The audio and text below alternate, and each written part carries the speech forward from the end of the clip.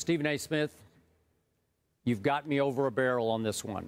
I must admit, I'm in big trouble in making the pick on this game because you might remember, or maybe hopefully you won't remember, I went in stone on this before the year. I said Seattle will win the Super Bowl. Yes, you did. Seattle will go 15-1. Yes, you did. Seattle will lose in week 2 at yes, you did. my surprise team. Roll the tape. Roll the tape. My breakout team. We aren't actually. I'm doing the tape right now. Yeah. Thank you. Okay. We don't need the tape because I'm restating the tape. And why did I say that San Diego is going to be my breakout team and dethrone Denver in the division? You recall last year San Diego finished strong. They won their last 4 in the regular season, including that Thursday night game at Denver. They went to Cincinnati and were highly impressive, winning 27-10 in the wild card game. And then they gave Peyton all he wanted in the divisional playoff game back in Denver and finally lost by 7, 24-17. So I'm thinking, okay, here we go, Chargers. And here we didn't go. On Monday night, as you know, they were up 17-6 at Arizona, and I have a lot of respect for Arizona, but still up 17-6, and you know the rest of the story. Phillip Rivers muffs or misses a shotgun snap. They're in field goal range. They're out of field goal range.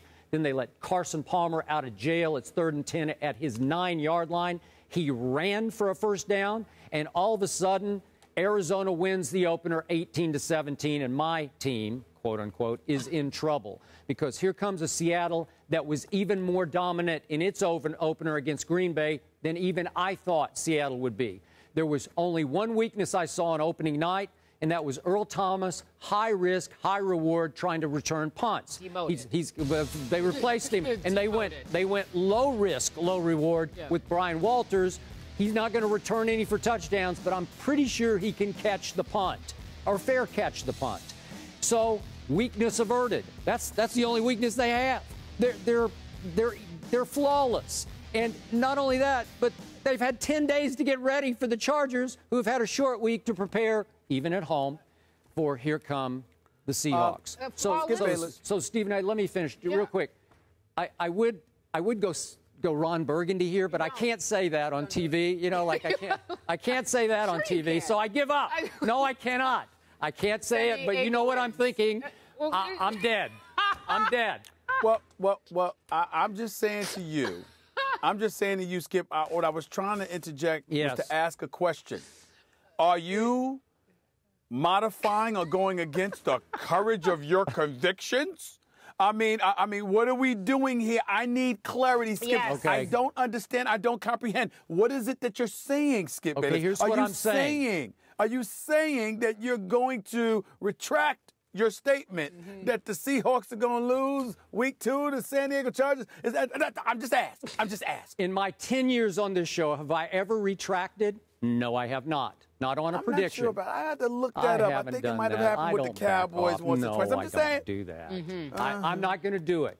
Here's my point. I'm going with the huge upset pick of San Diego winning 20-19, I'm saying. Okay. And I wouldn't bet the shirt you're wearing today on it. I wouldn't bet 20-19. I wouldn't bet a penny on this. But I got to say it. I'm stuck. What would Ron Burgundy say exactly? He'd say, good luck, San Diego. I don't remember that movie. Okay. I don't remember. All right. Yeah, good luck, San Diego. Skip Bayless, we all know that you're going to be wrong this weekend. Yeah. We just understand it. And, I mean, listen, San Diego was on the road, but they went against a good Arizona team. Yep. Didn't rush the ball particularly well. Ryan Matthews, as speedy as he is, only had 40 yards rushing. Something's missing, Skip. Maybe it's age, maybe it's attrition. I know he's still talented. I know he's still in the start lineup. But Antonio Gates doesn't seem to be the same. Okay. It just doesn't. I know he had 6 receptions, 81 yards. He knows how to be effective. I get all of that. But he wasn't going against the Legion of Boom. He is this weekend. Now, I will say this to you. There is hope. There is a silver lining, Skip Bayless. And that would be the fact that the game is not in Seattle. It's in San Diego. Yeah. So being on your home turf, your home opener against the Super Bowl champions, you know that the Chargers are going to be riled up, ready to go. You know they're going to be hyped for this game. You know the crowd in San Diego is going to be hyped for this game. We get all of that. I still think they're losing this game. But I'm not going to sleep on the Chargers trying to make this interesting. It's at the end of the day, Phillip Rivers can ball.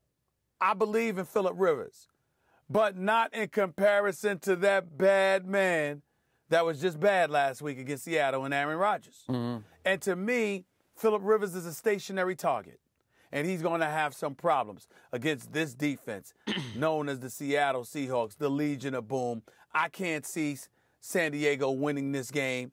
I see the Seattle Seahawks led by Russell Wilson, with the Percy Harvin, with the Doug Baldwin, with this guy Ricardo Lockett, who I like. Yeah. I like what I see from him thus far. And, of course, beast mode, Marshawn Lynch.